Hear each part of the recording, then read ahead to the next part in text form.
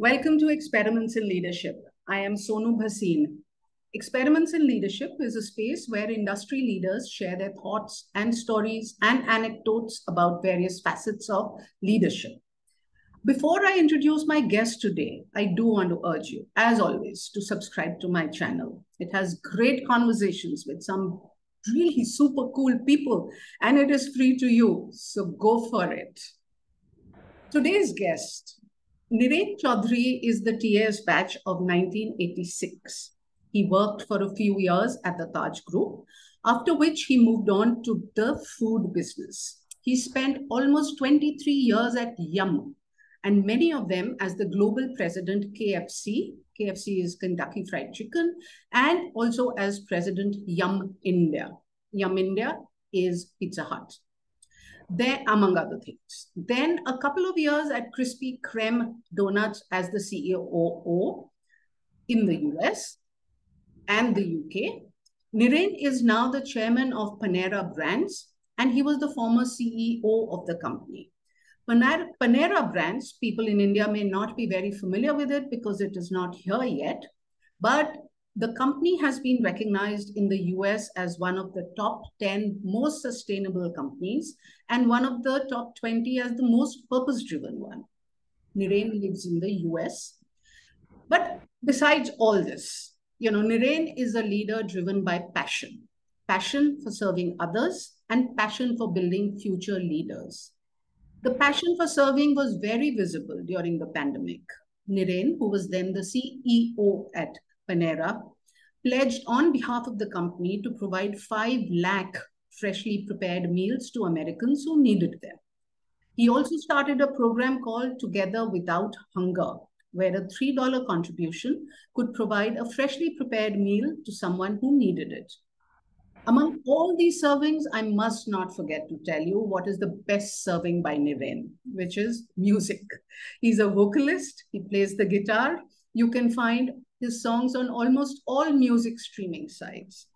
Niren, what a pleasure, and welcome to Experiments in Leadership. Looking forward to my conversation. I know you speak 4 languages, but I think we'll keep it to English and Hindi, besides Dutch and German.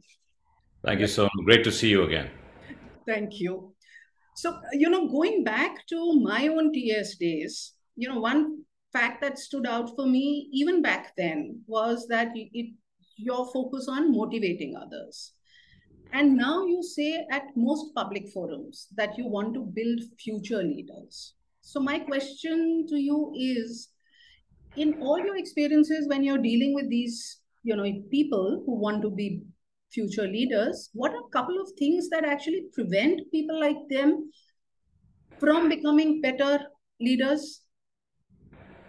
Well, I really think that leadership is a privilege, and the biggest privilege and honor of being a leader is to able to become a catalyst to unlock the potential that other people have around you. And I have to say that's probably the single most fulfilling aspect of my leadership journey thus far. Okay. And I think what I've learned is that the most important job of any leader, as I coach others, is to help them understand that the most important job a leader has to do is to build trust. Trust with all the stakeholders that he or she interacts with. And then, I really believe that trust is a function of character and competence. And competence, I think we all understand, and we spend years and years sharpening and honing our competence and our knowledge. And sometimes some of us perhaps don't pay that much attention to building our character. And I have focused a lot on that. I think it's somewhat, in a relative sense, I think easier to find highly competent people. Yeah. But the true multipliers of impact and result are those who have a strong character. And then character in turn, as we know, is about having clarity of who you are, what you stand for, and holding yourself accountable to that. So that is sort of how I approach my coaching with people, and as I help unlock their potential, is for them to have the clarity of their own values so that they can truly develop their own strength of character as they interact with other team members. So you said competence and character. Now, competence is something which can be worked upon in the sense that you can provide training, you can provide knowledge, you can provide whatever, send them to executive management schools, etc. But character, I mean, can that really be changed? And I mean, most people are ready to admit कि I don't know this or I don't know that. But I doubt anybody is going to say मेरा character ठीक नहीं है या I need to build on my character. So how, and again, as a leader, when you're building your teams and, you know, the many young leaders who are listening in, how do you identify that character? Sure. So let me explain it by using the metaphor of a tree. Let's say just visualize a tree, and the leaves of the tree are the outward manifestation of one's behavior. People can see that and observe it. But what drives the behavior is sort of the trunk of the tree, which are your thoughts. And what in turn drives your thoughts, which nobody can see, is not visible, are the roots of the tree, which are your values and beliefs. So I feel that what nobody can see, because nobody can see your values, right?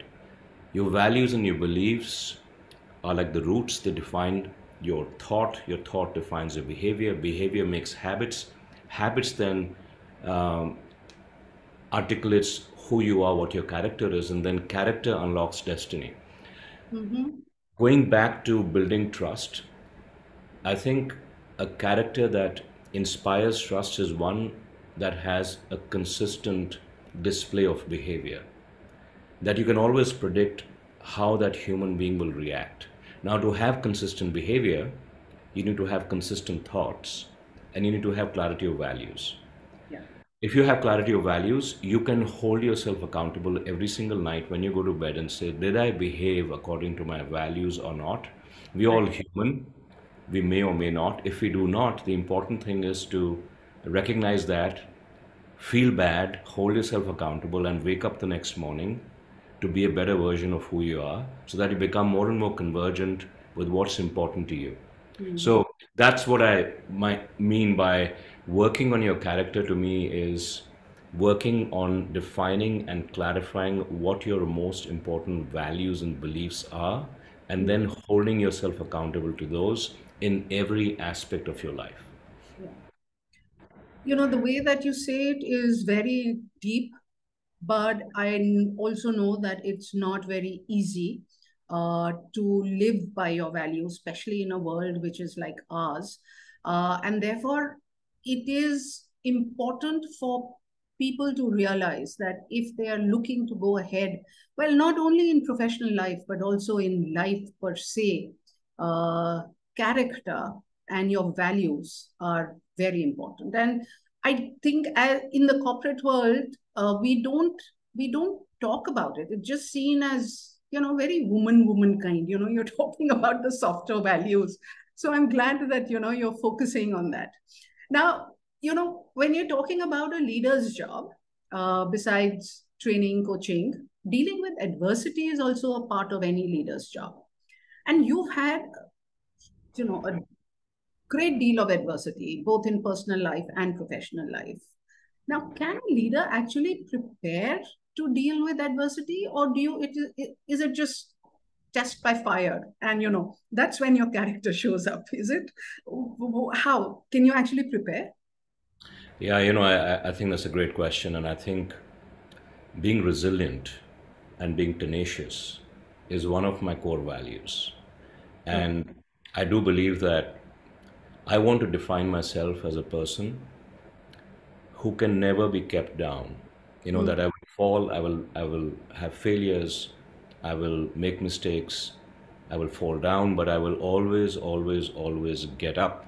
And I will get up with strength, and I will fight the good fight, and I will do my very best to be my very best, and and I have realized something about what helps one be resilient, Yeah. because it is such an important attribute. So, as you know, I've lost two of my daughters, over the last many years. I lost my first one when I was just 24. Her name was Tanya, and she passed away. And then I lost my second daughter recently.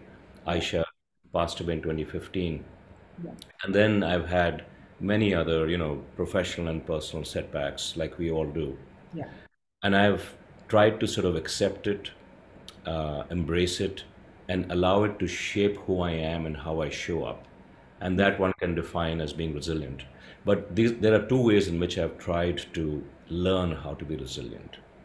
The first one, ironically, to be resilient is to, whenever there's adversity, is to first learn to love and forgive your own self.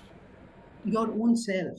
So, yourself. You start by loving yourself and forgiving yourself for whatever setback you may have had, whatever adversity you may have faced. Like, with my daughters, I always felt very responsible as a father who failed. And I felt, very pained by that. I could not save them. Hmm. I blamed myself for it. And then I think I could Even not, though you're not a doctor, you even though still I'm not a doctor, you like still blamed yourself. I said, it is a father's responsibility to look after his children, and just like a mother or a parent's responsibility. And how can I not protect and preserve my child? And how can not I not could not have financial means to have helped my children? So I think this is true of many of us. We take personal accountability for what happens, and especially our failures, and are very, very hard on ourselves. Hmm. So my first realization is if we are so hard on ourselves, we cannot find the strength to move forward. Right. And the only way to move forward is to first accept what happened and forgive oneself and learn how to love yourself again. And by that I mean take the time to fulfill our little dreams and mini bucket lists that all of us live with, all the time. And we say, one day when I'm older, or one day when this happens, or I have money, I play golf, or I play guitar, or I'll do this or that, or learn languages. I think my realization is that actually we only have the present moment. Hmm. We do not have the past that is finished, and don't have the future because it hasn't arrived. And the present moment is all that we have, and therefore we must embrace it and live life to the fullest. So, whatever dreams we may have, we must fulfill it. So, Hmm. for example, when I lost my daughter, and you'll probably laugh at this, I took a sabbatical and I said, I'm going to like do what I want to do. I'm going to show myself that I love myself. Hmm. So, the first thing on my list was to go to Harvard. And Right. I went to Harvard like a classic nerd, and Uh-huh. I went and did an advanced management program, there.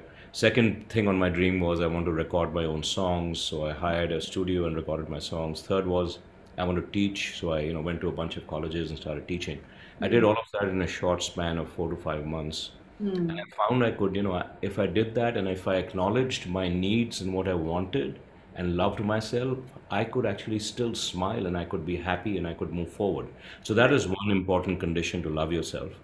The second is that we all leverage the position that we have to serve others. Right. And that's where my desire and compassion and sense of empathy and commitment comes to serve communities, Hmm. to help unlock the dreams of people who work with me, or to serve the planet. Hmm. And I have been very fortunate to work in companies where my co-workers and teams have similar aspirations, and we have therefore been able to convert my pain into purpose for the organization and serve other people. And I feel, as human beings, we are so I think we are so orientated towards service that it is deeply, deeply fulfilling. So I would say, in summary, resilience for me is self-love and service of other people Yeah. that helps one keep moving forward. Yeah. Great thoughts for life and leadership. Now, staying on the topic of leadership, I read in one of the interviews that you said that when there's a storm raging outside, I don't want to sit inside. I want to go out and build a windmill to harness the energy of the storm. Now, at one level, while it may sound bizarre, but when you think about it, it's also sounding very logical, but very tough. So, as a leader, why is it important for you to go right into the storm? And how do you get others to follow you there who may be cowering behind and saying, nay, nay, we don't want to go out? Well, so resilience we talked about, that's one of my core values. The other core value is courage. Mm-hmm. And courage I define as, focusing on what you can do and Mm-hmm. not what's happening to you. And Mm-hmm. it's such a important value, because I think if you do that, even in the midst of a storm or difficulty or uncertainty or all the series of external shocks that we have endured as a human race, whether it's the pandemic, the Omicron, COVID, inflation, supply chain issues, etc., all of that that's been happening. There's nothing we can do about these macroeconomic events, but within our own piece of enterprise or community, or circle of friends, or people that we love, there is always something that we can do. Mm-hmm. Always. I would Mm-hmm. argue always, always, always. Yeah. And therefore, if you remind yourself and the enterprise that, okay, let's be a windmill, let's harness the fury of the storm and convert it into something positive. Basically, that means is let's stand tall Mm-hmm. and let's see this as an opportunity, and let's like focus on how could this actually be a good thing for us, how can this be a catalyst for us to become even stronger, even better.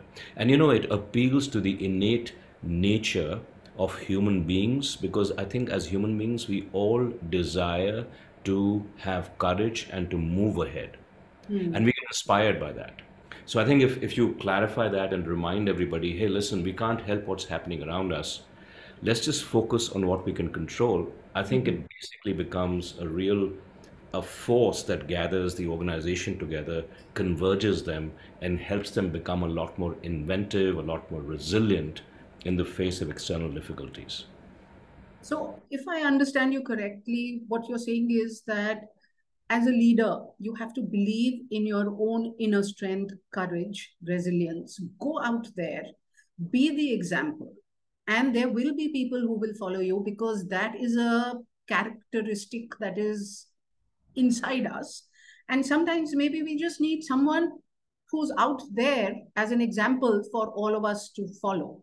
So, as a leader, one should not be afraid of doing something that nobody else has done before, because there are people who will be ready to follow you. Yeah, good Yeah, I advice. think as long as it is authentic, and which is As why I long think as it's authentic, which absolutely. which is Yeah, why I talked about the importance of values. So if courage and resilience are my values, yeah, and I hold myself accountable every single day in every conversation, every time I show up, yeah, then people believe that that is the authentic me, and therefore then they respond because they understand, yeah, this is a deep commitment. This is how he shows up consistently, and yeah. therefore I believe it, and I think we should follow. Yeah, no, that is absolutely true. And authenticity is visible, as is whatever is the opposite of authenticity. And you can't fool people. I mean, if as a person I can make out that somebody is not being authentic, if I am not being authentic, I can't assume that everybody else is an idiot and they won't find out that I'm not being authentic. So yes, authenticity is key, and it takes time to build trust, but once it does, you have a team that can create magic. And I'm a great believer of that. But Niren, this podcast is really about experiments in leadership, and two parts to that: an experiment that worked for you and an experiment in leadership that did not. So which one do you want to talk about first? Yeah, when you asked me that question, and I was very intrigued by it, and I I wondered if I should share a very broader insight around, since we talked about coaching and Yeah, developing, as to how what this meant to me when yeah, I thought about your question, and it led me to think about experiments in leadership that work or don't work, and how does that shape you as a leader. yeah. And one of the things that I think I wanted to share with all your listeners is the our personal development journey. Now, you know, in most organizations, our personal development journey is built primarily on amplifying our strengths and then addressing our weaknesses, and mostly on addressing our weaknesses. And people want to work on that and send you out for seminars and They coaching want to and send you out to Harvard. or yeah, or in my case, go to Harvard. um, and I've realized that having coached so many incredibly talented people that it's very hard to overcome weaknesses. Hmm. And I have come to believe that one should, the one's, as when you're a coach, one's endeavor should be to amplify your strengths disproportionately Right. and actually make you aware of the flip side of your strengths. Mm-hmm. Not so much your weakness, but your strengths itself has a mirror image, Mm-hmm. which under certain circumstances can be a derailer. Mm-hmm. And being aware of both sides of what makes you who you are is Mm-hmm. perhaps a very powerful way to coach people. Mm. So, if you like this line of thinking, I can elaborate with some Yeah. So examples. just give an example about, a strength that has a flip side. So, for example, I'll talk about my own strengths and how that is actually a problem. And Yeah. I've experienced it to be actually something that doesn't always work, to your question around experiments in leadership. Yeah. So, I have one of my core strengths is people. Mm-hmm. I love people. I believe in the intrinsic goodness of people. Mm. And I always believe in people. Mm. So that's a nice, strength to have. But you can easily imagine that if it's taken too far, as a leader, I can be blindsided to what's happening. Yeah. I can start believing things that may not be true because I always listen to people and believe in their positive intent. Right. And as a leader, I may become disconnected with the reality of the organization. Mm-hmm. And therefore, I have to say, well, do I stop believing in people? No. I'll hold on to my strength, but I'll then create an intervention knowing that this could have a negative side to it by cultivating a team of truth tellers in the organization all the way across the organization. And I engage them and tell them, hey, I really respect you. I know you give it to me straight. Can I enroll you as a truth teller? So I will periodically ask you, and you give me the no bullshit, straight version of what's happening. So that's Right. one example. Another example is, I love learning. I'm very curious. I love to read, and my mind is always sort of, thinking Mm. about new ideas, Mm. right? Now, Mm. whilst that is very good, you can imagine in an organization, it can drive the organization crazy because I may not stick to a set of priorities or be very focused in what needs to be done because I Mm. get bored and I want to learn and I want to do this, I want to do that, and the organization goes But that's bonkers. where the truth tellers come in useful. They'll say, boss, enough, settle down. Yeah. So here the intervention that I came up with was knowing that this is a problem with me, that I pick up my learning and curiosity in one discipline at a time. That's a business issue. So Mm-hmm. if the business is dealing with wanting to become much better on our digital e-commerce journey, I'll just pick up that one subject and go really deep as opposed to, 20 different things and Mm. driving the organization crazy. Mm. So those are two examples of I don't want to become less curious. That's who I am. I don't want to not believe in people. That's who I am. But I must recognize that these things are not all good. They do have a shadow side. And Mm. therefore, I must have interventions and be aware of it uh, Mm. as I grow and lead myself Mm. and others. Now, so is that something? So you've talked about something that worked for you. Uh, any story, any Yeah. anecdote, any stuff that did not? Yeah, so many stories. Uh, I think one like really funny story is on this topic of of working in different cultures. How do you Mm-hmm. work in different cultures? So I've as you mentioned, I've worked in India. Obviously, I understand the culture here, but I worked in the UK. Mm. Um, I worked in Holland Mm. for 5 6 years. I worked in Germany for a bunch of time. Mm. And then I worked in, across many markets in my international roles. But the story is that I went back to when I started my job in Netherlands as the general manager, Mm. and I was just getting to understand the culture. I learned the hard way because I've always been a believer that when as a leader you go into a new culture, it is your responsibility as a leader to adapt, Correct. Yeah. to be sensitive, to adapt, to learn the stylistic differences of different cultures. I deeply believe that people are more similar than dissimilar if you get behind the external differences. Whether Mm. you're a Dutch guy or German, deep inside, all of us want the same things. We want love, respect, recognition, purpose, and care.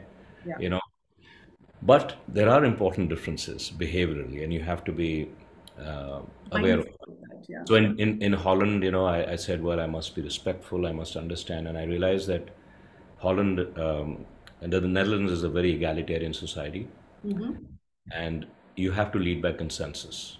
Mm-hmm. So, which means that irrespective of what level the person is in your company, you have to ask everybody their opinion. At least that was my experience. What do you think? What do you think? What do you think? What do you think? Okay, this is the consensus. Off we go. If you Mm. do that, people are behind you. They're committed, and they'll they'll do anything for you. Mm. So I went to Germany, which is across the border, and I was looking after both markets. And the Dutch are also, very spontaneous, much like us in India. Right. So they would, if I was driving on the motorway and I had a long, drive, I would just randomly call up some people and have a chat, Mm. chit chat and this and that and how are things, and people would enjoy that. And I loved that aspect about Mm. Netherlands. So they wanted to be involved, and they were very spontaneous in their relationships. I go to Germany, and Mm. I'm applying the same. I thought it's like a German culture, very similar to Holland.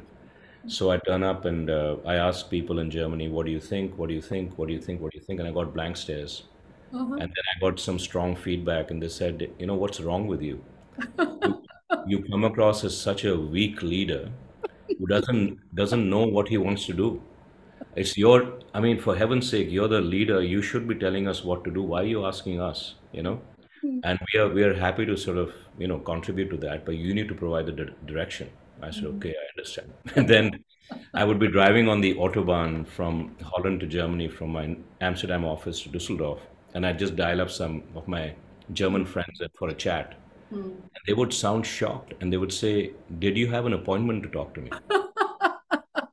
Why are you just calling me?"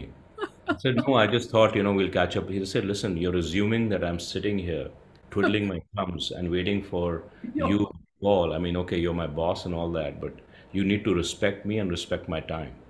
Wow. So I think as leaders to what works in one culture, doesn't obviously work stylistically in another culture, and Yeah. just having fun with that and having a sense of humor and taking it in the chin and learning from it and adapting so that you're able to lead in different cultures has been phenomenal. I really really enjoyed that, and had some good laughs around Yeah. how insensitive I've somehow ended up You being. may end up being seen. Okay, so before we end, just one question stemming from the various countries that you have worked in. And also, you've also interacted with a lot of leaders, political and sports leaders, entertainment leaders, and I don't know, maybe chefs, some of your diva chefs who also have huge egos. Now, you've also met Trump, you were part of that round table. What are some of the quirky stuff that you may have picked up from these leaders across?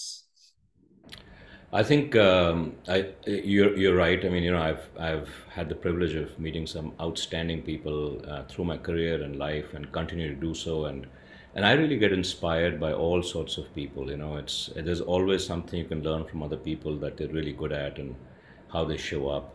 And I think what I really like, what really appeals to me is when people are very authentic and very consistent in who they are, and very Mhm. confident in who they are.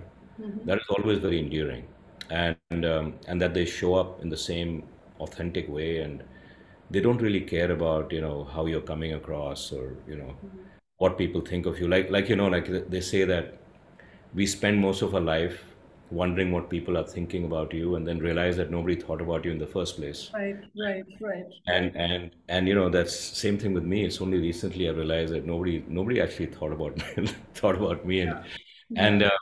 so I like people who are very sort of self-assured, self-confident, and believe in who they are and show up in that way. Mm, And then I think what I found is that um, people who are able to achieve disproportionate success mm, are always lifelong learners, mm, and they're constantly looking to learn from anybody, mm, no matter who you are. mm, Every time you interact, they mm, have this ability to ask some fantastic questions, mm, mm. and therefore use those opportunities to just learn. Just pick one thing from people that you admire, and then you keep sort of improving. So I think this mindset of being a lifelong learner is a powerful one. Hmm. Good. It's fantastic. Uh, I mean, we can go on and on, but I know that you're on holiday, and thank you for taking time out of your holiday to do this podcast. So, I mean, thank you, Niren, for your time. And viewers, we'll keep having more conversations. So keep watching this space. Till then, tata.